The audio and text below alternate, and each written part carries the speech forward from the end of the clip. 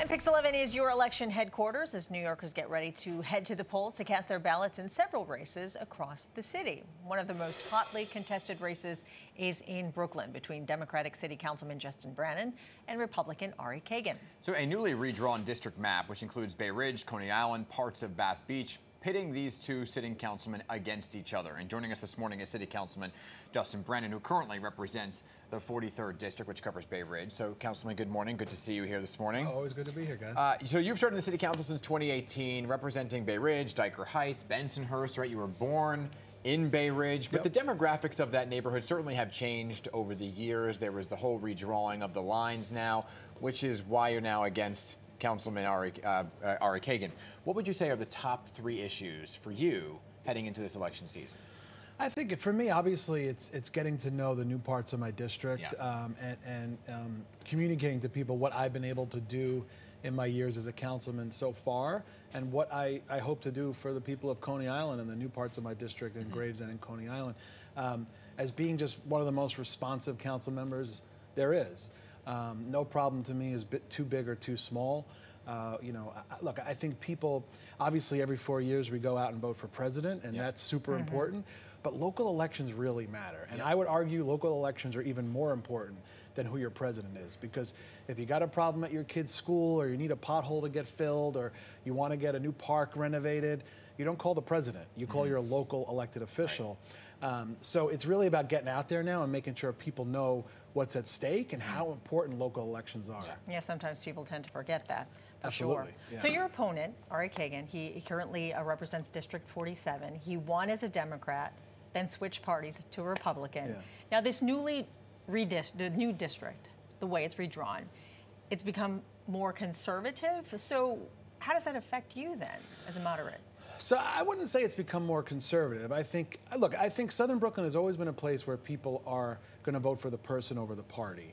And I think, unfortunately, for my opponent, that doesn't help him, because I think certainly right now in our politics we have a crisis of confidence where there's so much misinformation and disinformation. People don't know what to believe. If you have a guy now who was elected as a Democrat and basically sold out everything he believed in just to kind of hope to keep his job, it's not a good sign. You know, and I think it's reflected in what we're hearing when we're talking to voters, that they feel betrayed.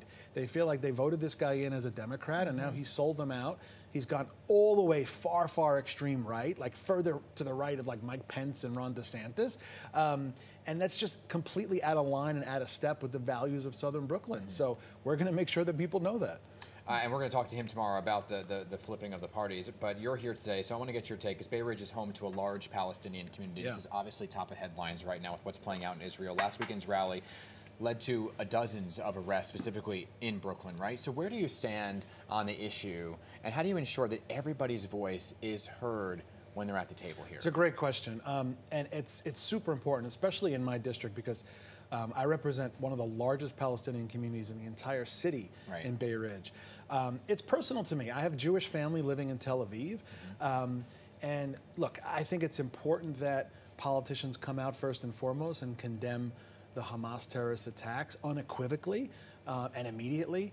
But it's also important that we acknowledge the fear of everyday Israelis and Palestinians, and a lot of my constituents who have family back home and they're scared to death. And look, what I think is this: city council people, we have no effect on foreign policy, right? For better or for worse.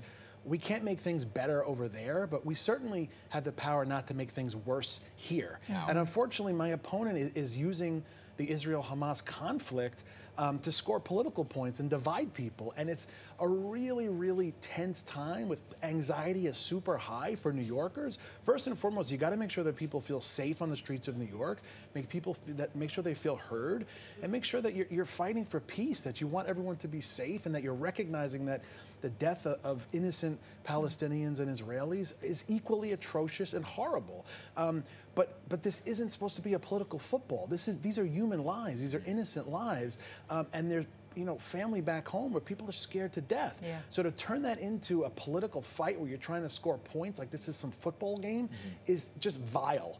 And it's insulting, frankly, to a lot of my constituents who are everyday Palestinians and condemned Hamas the same. They have nothing to do with Hamas. These are everyday Palestinians. So it's important that you call out anti-Semitism. You also have to call out Islamophobia. You have to bring people. Your job as an elected official is to bring people together, not divide people, especially at a time like this. You know, another polarizing issue when people are talking about feeling safe at home is the migrant crisis. Sure. A lot of folks in that particular district don't want migrant shelters. And Mayor Adams has said there's not enough room. Where do you stand on that, and what should be done? So I think all levels of government should be focusing on expanding TPS eligibility. I don't think we should constantly be thinking of new places to warehouse people. It's just not the answer. We have to be focusing on getting migrants on their own 2 feet so that they can contribute to our economy and become taxpayers and become New Yorkers. Constantly opening new shelters it's just no end in sight. I've been very clear since day one. New Yorkers' compassion is unlimited, but our resources are not. This is a national crisis that demands a national response. The city of New York cannot be expected to manage or finance an international migrant crisis. The federal government has to step up. And I'm a Democrat. I'm fine to call out Joe Biden. Unlike my opponent, I will call out Democrats when I think they're wrong. The federal government's got to step up here because they're leaving New York City out to dry. All right, Councilman Justin Brannan, we got to leave it there because we're giving you both equal time, but I can hear the passion in your voice. Appreciate you coming in this morning. And tomorrow morning, Ari Kagan will be here in the studio, 7:45, same time, same amount of time to continue the conversation, equal time for everybody here. And remember, early voting starts on Saturday, runs through Sunday, November 5th. Election Day is the all-important date of Tuesday, November 7th. Make sure your voice is heard, like he said. Local